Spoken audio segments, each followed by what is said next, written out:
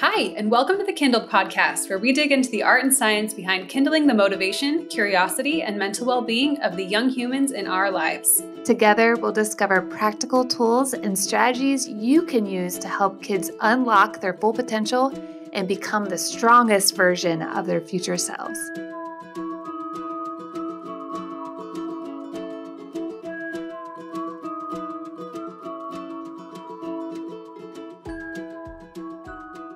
Welcome to the KindlED podcast, everyone. Today we are wrapping up our three-part series on what empowered learning looks like in the wild, or aka in a Prenda microschool. Not that they're wild; they're very organized places. You guys, very full of. Well, the one today, she is near woods and she rides horses, so I would say it definitely is in the wild. There you go. So, who are we talking to today? Today we are talking to Tera Larsen, and she is just so fun. She has the best personality. I've met her a couple times at Prenda Cons, which is a conference that we do for our Prenda guides. Her energy just fills the room. So I cannot wait to talk to her and about how she runs her microschool. So let's go talk to Tera. Tera, welcome to the KindlED podcast. We're super excited to talk to you today. Thank you. I'm glad to be here. All right. So tell everyone a little bit about your background and just give us your story. Who are you? So my name's Tera Larsen, and I'm originally from Queen Creek, Arizona, down in the valley. I moved to Flagstaff, Arizona about 25 years ago, where I was attending Northern Arizona University, where I got to compete in track and field, and I got my degree in health sciences with an emphasis in nutrition. And there I met my husband of 20 years. We have 7 children. We have 3 girls and 4 boys. And our family loves sports. So every season we're doing whatever sport's happening that season. And I'm a career coach, so I love coaching. I do speed training for a lot of teams in our community. I do our softball team, and I do travel softball teams, all-star baseball teams. And I love coaching basketball. And our team loves to, my family loves to hike, and we're wannabe fishermen. We're always hoping to catch a fish. You're like a big team. I like it that you called yourself a team.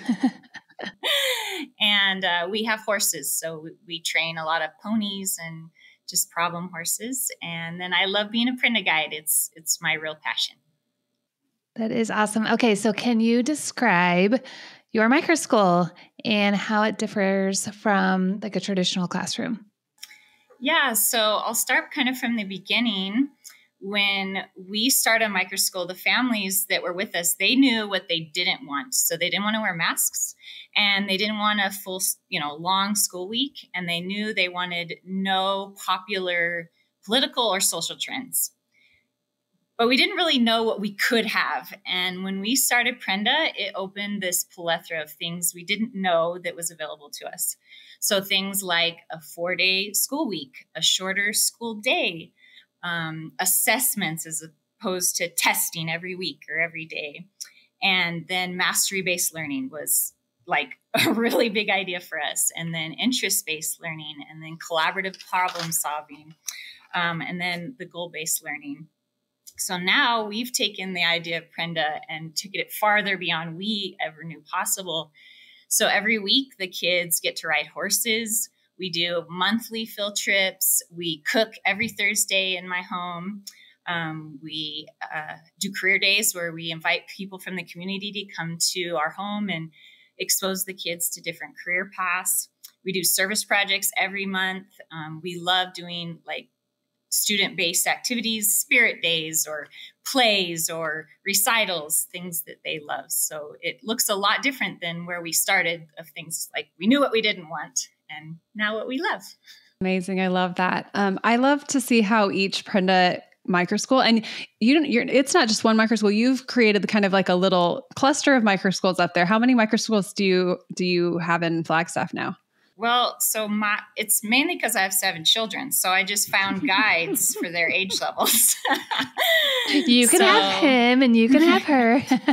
So there's 6 of us that work together doing different age groups. That's really cool, because I think it's important to give kids this sense of small, like little, like intimate, connected, but then it's also fun to have like a little bit of the big, right? I think a lot of people that start microschooling, there are parts of having a larger community that they miss. And this is a perfect way to solve that with microschooling, is through like these clusters of microschools. We have the same thing in my neighborhood too, where we have a handful of microschools, and then we go do field trips, and you're sharing siblings between these microschools, and it's just like really, really fun. I love it. Okay. What inspired you to become a Prenda guide and start your microschool? And talk us through like the feelings of like what that was like for you. How did you hear about Prenda, and were you like, oh yeah, I've got this? Or were you nervous to start it? Like, tell us that story. Yeah. And were your kids homeschooled before, or were they in regular school? Love to hear that part too. Yeah, so my inspiration to become a Prenda guide was after COVID, our community, we started a homeschool co-op. So moms and I, we would switch off. Here's my kid, there's your kid. And we loved working like right alongside our kiddos, giving them new material, figuring out things that they loved. And we had never been homeschoolers. We were the kind that probably made fun of them. Really sorry about that. I think I was in that camp too. And now I'm like the one that makes fun of the other side. No, I'm kidding. Yeah. I try not to do either. Yeah. So pretty early on, we learned the fallacy, though, in this method. We were trying to recreate public school. And we could see that even kids that were exact same age, maybe even levels of, interest, they were on different levels. And then the other thing is we had workbooks, which was beautiful for parents and organized, but it seemed like something was missing, that the way to teach them is to flip the page. And I just could never how do we solve this? And then the other thing, that as a homeschooler, we loved the idea of being with our kids. We felt like, man, why weren't we given this permission that we have everything we need to teach them or to expose them to new knowledge? Like, why weren't we given that permission? But as a homeschooler, you felt like you were disciplining them through education, through their chores, because it's turn the next page, go to the next thing. So we needed a practice that helped empower them. And so about a year into it, a friend approached us, and she had joined Prenda, and she's like, hey, you're having these problems. Try this. Game changer. That it answered mastery-based learning for us, interest-based learning, empowered learning, setting goals. And it was the answer to what I couldn't figure out.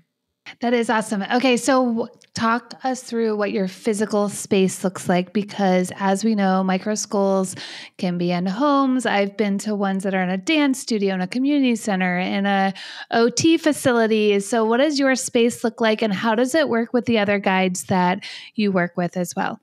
So the way that we've developed this space is through time, just based on needs. So as a coach, I had every ball, net, bat, whatever they wanted to play, I was ready for it.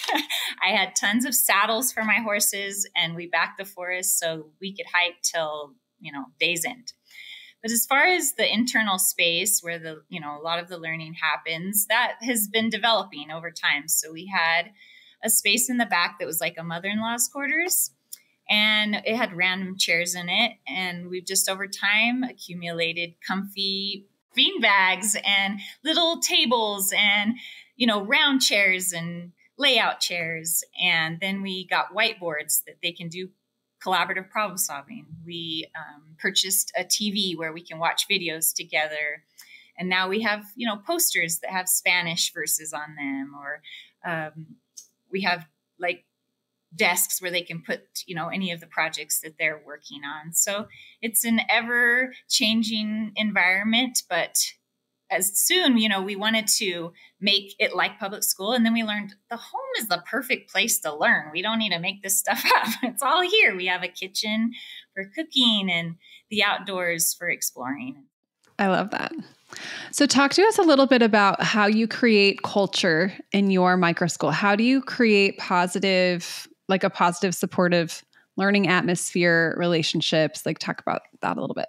Yeah. So the way that we encourage supportive and positive interactions within our students is first going by the Prenda core value, which is start with heart.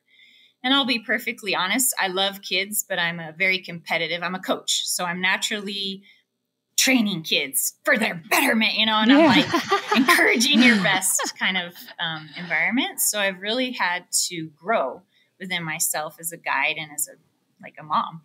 And I would say that this is one of Prenda's biggest ideologies, like mastery-based learning, that's big, empowerment learning, but connecting with kids, that's our job. That's literally what we're, here to do as a guide. So in the day-to-day, it looks like every morning, because it's a small class size, we see the kids eye to eye every morning. We can welcome them, say hello to them, ask them how their game went or how the guitar practice went or how Fluffy's doing. And so we're always trying to meet them where they are. What are you doing? And then we every day work on the Prenda-based database that is called CAMP. So on Mondays, we do community. On Tuesdays, we do autonomy. On Wednesdays is mindset. And then Thursdays, we work on purpose. And these, we do journal entries. We do team building games. We have motivational videos, books. And the kids choose, what they want to learn about that day. And to me, that really creates this community that we're constantly talking about it, that we're here to support you. And then finally, we work with them with their goals, right? We're talking like, what's your purpose? Why are we doing this? What are you working on? What are you excited about? And how we incorporate that is that every day we're trying to do something that they want to do, that they're working on. One of our students loves to sing. So we got a karaoke set, and during brain break, she sings. One of our students loves archaeology. So we got molds, and every day they were putting fossils and rocks in the mold, digging with the things. And on Thursdays, we have them plan a meal. Like, what do you want to eat? And they plan that. That's amazing. What do you want to eat? Yeah. I love it. That's so awesome. And then on my side, I try to do what I call continuing education. So I've done continuing education through Prenda. And then I constantly listen to the KindlED podcast myself. I read The Self-Driven Child, like on repeat. I have highlights on it, and like books like The Whole Child. So I'm constantly trying to keep myself in that mindset. That's so important, because so much of what our kids and our students will take from their education isn't just like what fractions are. It's like who we are, like we are going to rub off on them, and like they're going to become like us. So making sure that as adults are demonstrating, modeling that like we're also empowered learners, and that we can be humble, and we can make mistakes, and we can apologize, and we can do better, and we can repair relationships, and we can treat kids with a profound respect that isn't commonly found in a traditional classroom or just in society. Just because someone's little doesn't mean they don't get to make choices, doesn't mean their voice doesn't matter. All of these things that we kind of assume really accidentally. I don't think we do it intentionally. It's just kind of the way things are. And until you take that intentional look and get some other, I love how you're like seeking out and other influences, trying to like round that out. I love your commitment to that.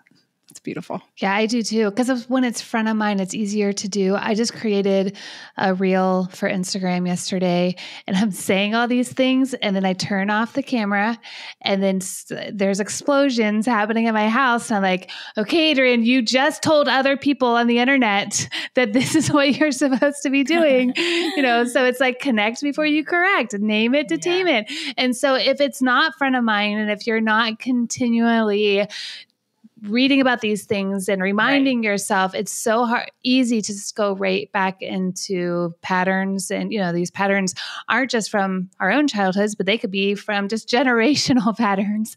And so I love that you are just keeping that front of mind, and you're continually learning and growing, because it sounds to me like you are an empowered learner as well. Which is how, again, what Katie said, kids learn so much more from us as we model versus just telling them what to do. So next question is, how do you balance structure and flexibility in your microschool? Yeah, so how I naturally balance structure is that I love lists, and I love planning, and it works out really well for organizing a day. But soon, within a year of being a Prenda guide, I realized that was bogus. not just because kids kind of resist that, but I learned in The Self-Driven Child, which made so much sense to me, is that kids will get into what they call a flow, or like we can term it like a structured, focused learning time. And they enter that very early on when they're interested in something. They're playing like superheroes, or they're making a structure with blocks. You don't even tell them to do that. They just do it, Well, this happens daily, not every day with every student, but it happens with kids, and they're interested in something. And then you're like, okay, now it's time to open your books, 246. You just messed everything up. So true. We just stopped that flow. Yeah. So I've really taken a step back from that. And this could even be in the day-to-day where we're in brain break and they've created a 9-square game with different rules. And then we come out, excuse me, children, we need to go to our science experience. And you're like, they were so into it. Everybody was involved and everyone had a part, and they were dicing out the game rules. And so I've learned, like, you have to have structure, because us adults, we think it's cool. But kids, they like thrive on the idea that you see them for like humans, not for things to be acted upon or like, put into practice, Yeah, so much of the time, like we think when you walk into a classroom, if it's like quiet and everyone's sitting in their desks and they're like writing and they're like on task, we think that that's a good classroom and that like the kids are learning. But a lot of those kids are just like doing something they've already know, or they're like spending so much of their energy trying to hold still that they're not really focused on what they're supposed to be learning. It's kind of like a dog and pony show a little bit. And it's like, well, if you actually let kids be humans and actually allow them to engage with things that are interesting and stimulating to their brains, like this game that you're describing, it's like, man, there's so much good cognitive work going on in that flow state. And yeah, we always just want to jump in there and be like, but we need to get back to this like ideal picture, this invented picture that we have of what school looks like, or what good looks like, or what excellence, like all of these things. We kind of have these perceptions of what we should be doing, when really we need to be like going with the flow of their interests and engagement. And I'd love to hear a little bit more about how you've talked about like not interrupting that flow, but then when you are doing the academics, what does that look like? So we start off each morning, we do this introduction, kind of like these icebreakers. We have a student leader that welcomes everything. But we found that kids, when they get to school, they actually really want to learn. They want to go at it. So we've actually flowed with them, what works for them. And that's like their prime time. It's like time to learn. So once kids are in the Prenda culture, which I would say is empowered based learning, where they're setting their own goals, I'm not telling them what to do. They're going after it. And I'm just like here to cheer you on.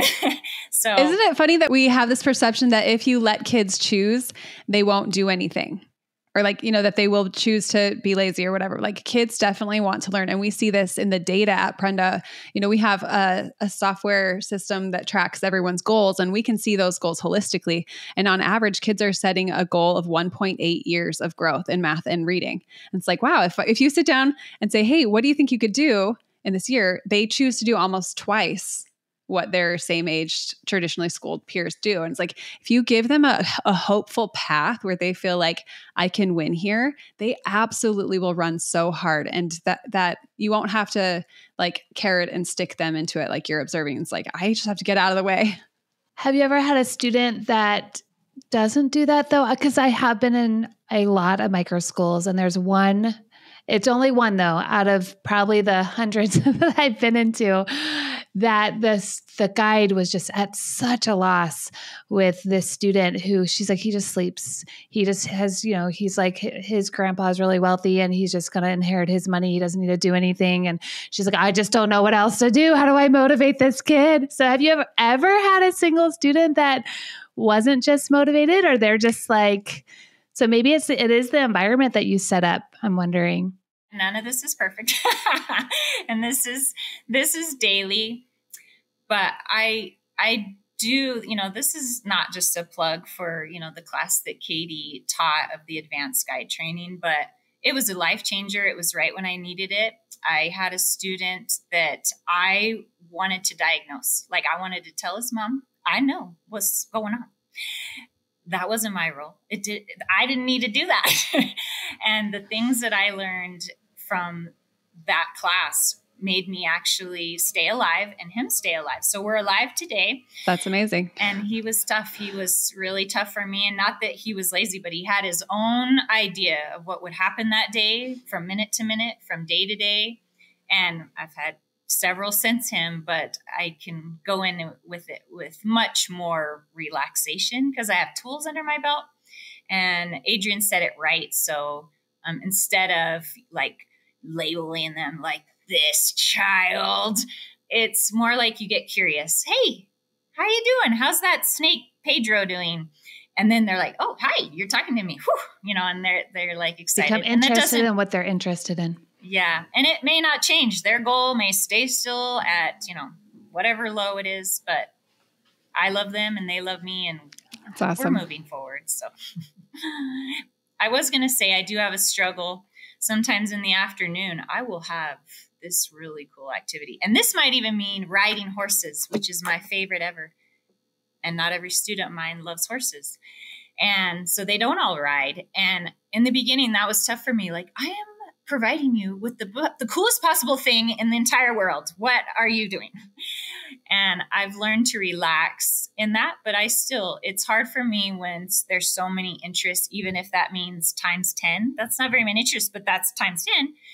And they all want to do different things. And it is a struggle for a guy to separate your mind. Like, you want to use what in my where with how many, like, what are you saying? Yeah. So that is something that I continually have to work with. Yeah, it totally balancing that is always tricky. But I think if you pull back a little bit and look at how, like, that just means that they are curious, interested, engaged, and on fire. Right. So it's like, okay, yes, it's a lot to balance, but we would so much rather balance that than disengaged, apathetic, and like fighting you on things. Right. At least they like are alive inside and like have a fire. Can I share like a really interesting thing that I just learned as we're talking about lighting fires and the Kindle podcast and Prenda? I was talking to this guy. There's a nonprofit that helps.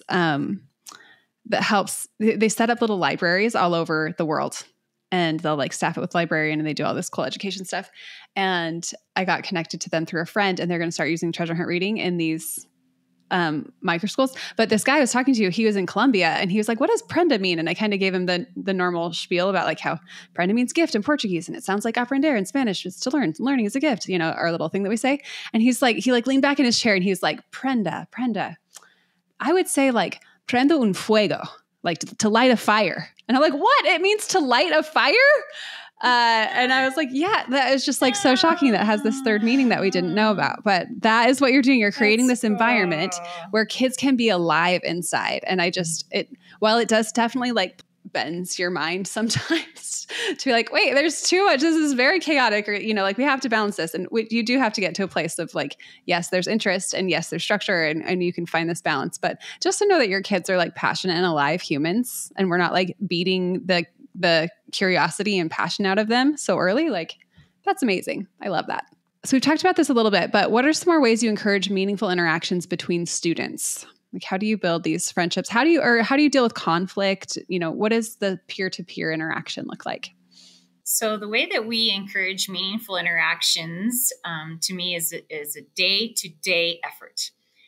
Prenda, though, how I think it makes it 10 times easier because of a smaller learning environment and then different age levels. I think this would be so widespread if people understood this idea of like pecking orders. It happens in horses. Like when you're training young horses, you use an experienced horse to lead the young horse. And even when you're on a trail ride, there'll be a trail boss horse that will naturally lead. There'll be horses that follow. There'll be horses that are mares. They're the same and they do not ride next to each other. Well, that's real. So I find that that's one of the magics is there's different ages, different sexes, and these can really interact more healthy. But it goes without fail every day. There's little squabbles that happen within our unit. But what we found is that truly what Prenda is trying to inspire us as guides is that when you connect with individuals, with kids, and they feel like they've been heard, they've got to say that exciting thing they've been thinking about all night, and they've been seen, oh, that dress that you wore or your Crocs that you got, then they feel safe. And when they feel safe, they don't threaten other people. And that's not that we do it perfect either. Sometimes we have squabbles. But just through that, kind of training that I've had is seeing students for individuals, I think has made a huge difference in my parenting. I have 7 kids. I have a whole community right in my house. And then through my Prenda is just connecting with kids before I'm disciplining them. And that's amazing. Okay, so how do you tailor their learning experience to each student's needs and their interests? We talked a little bit about this, but I would like to get a little more specific. And how do you encourage your students to take ownership over their learning? Because it sounds like they are doing that. So is that something you feel like you've done, or what are some things that help that? So the way that we tailor learning experiences to each student is through the goal setting for me. I think it's one of the most pivotal things that I'm trying to incorporate in their learning. So first off, with each morning, we have the kids use their autonomy. Like autonomy is something that rolls in my mind 50 times a day. So we have a student leader and they say, okay, I'm going to choose Spanish to welcome everybody, or I'm going to choose ASL to welcome everybody. And then in their core subjects, at the beginning of the year, we have a meeting with their parent and with the student. We talk about long-term and short-term goals. And these goals, because I've worked with some of the kids a long time, and then through assessments they've taken, we set these goals. Now, these are ever-changing. We're constantly updating them and figuring out new ways, but it gives this guideline. And like I talked about, when you're homeschooling, you're like, I need you to do. Well, through this goal-based learning, you take that out of the equation. Your new vocabulary is, hey, what are your goals today? Hey, what are you working on today? And you're constantly, it's on them. And that to me, it's exactly the empowering word. It gives it back to them. It's not my problem. I don't even, what are you learning about? So I love that. And it takes off the control of the parents, which we don't need that. That the kids, they want that. They want that in their lives, that they can do it on their own. They get to decide, what they're doing. And then kind of alongside of what I've said, in our weekly activities, we are, asking them what they want to do. Where do you want to go this week? What should we plan when we do this? How do you guys want to present this project? What do you want to eat this week? We continually are asking them to lead out. And I feel like that really helps their learning experience because it's theirs. They picked it. So how do you feel like this empowering environment has affected their academic performance and their personal growth? Tell me some stories about either academics or personal growth that you've seen. So when I saw this question, I can really take it to personal experience. I've had many kids and beautiful success stories, but my son, when he was like 1st through 3rd grade, he was struggling to read. And I loved school. I loved every grade. I loved college. I had notebooks. I had highlighters. I loved pencils, notebooks. And then my kids struggled. I had read to him every day of his life. We have a library in our house. What was happening, I didn't know. And I'd go to these meetings and I'd feel like a failure. Not him, me. And I don't know how to help this kid. I am reading with him. What do you want me to do? And then COVID happened and we learned he had astigmatism in his eye. We later were able to get therapy for his eye, but that's when we came into Prenda.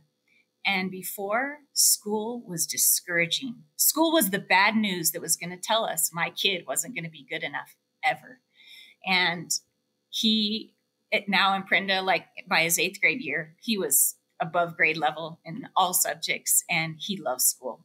He's homeschooled actually for high school and motivated, he loves school.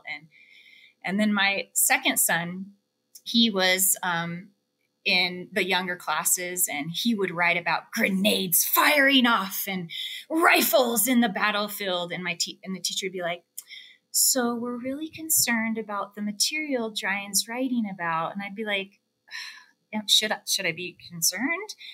And it felt like school was a bad look on him, like, you don't fit into this box that we're trying to make. You're supposed to be writing about the magic treehouse and a dragon.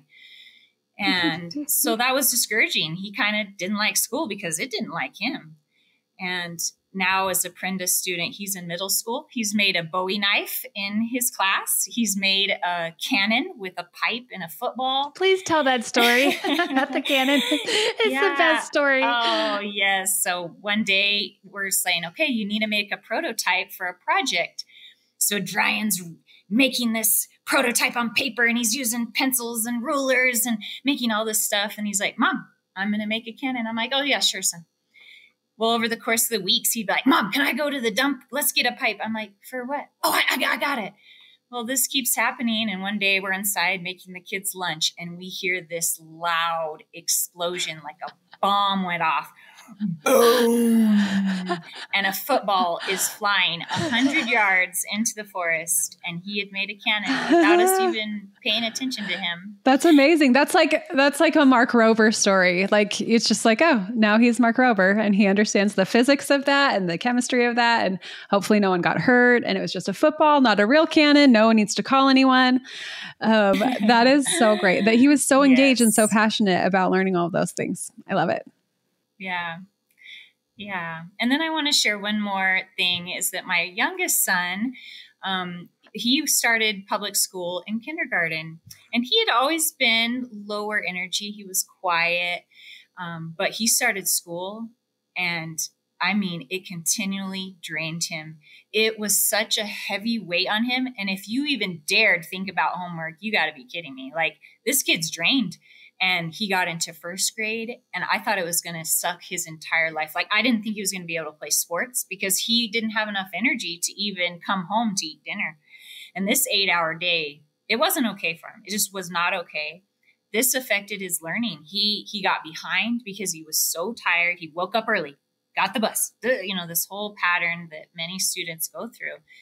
And going to Prenda, I think, literally saved his health, because now the shorter day, he's able to use his energy in the morning, and he's not a changed child, but the environment changed for him so that he could be successful. And when he started Prenda, he was 2 grades behind for 2 years in a row. And it was tough. It was embarrassing a little bit because we came from that public school environment.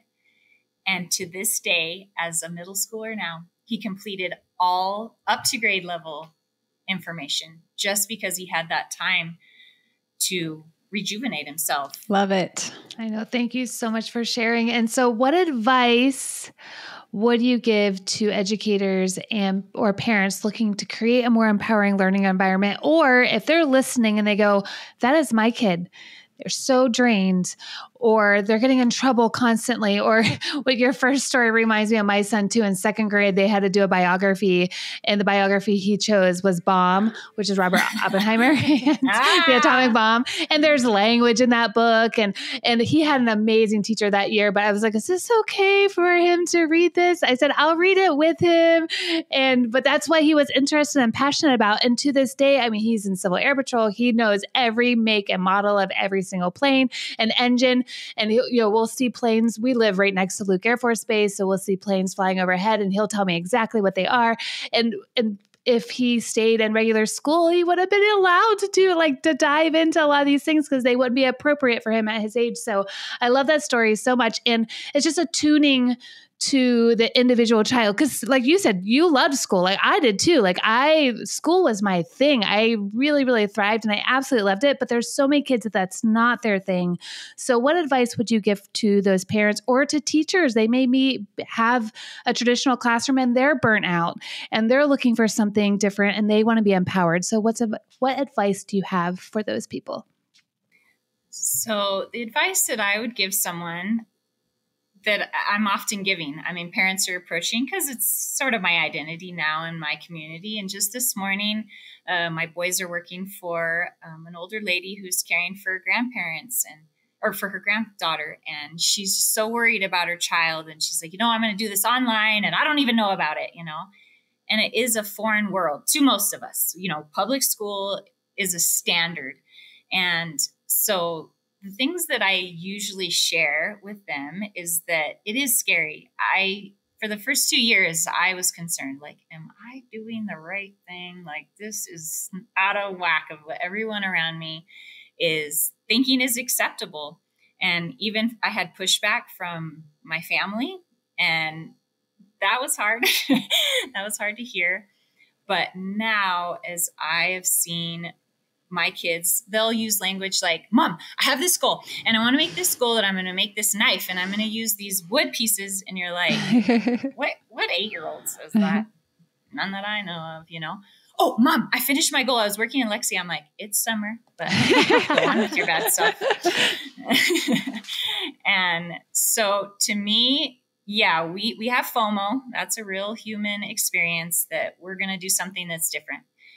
But when you're in it, it feels right. It feels so right. I love that. Tera, thank you so much for sharing with us today and for coming on the Kindle podcast. This has been awesome.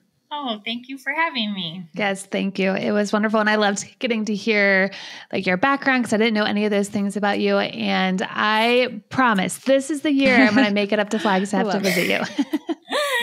Yes. All right. Thanks, guys.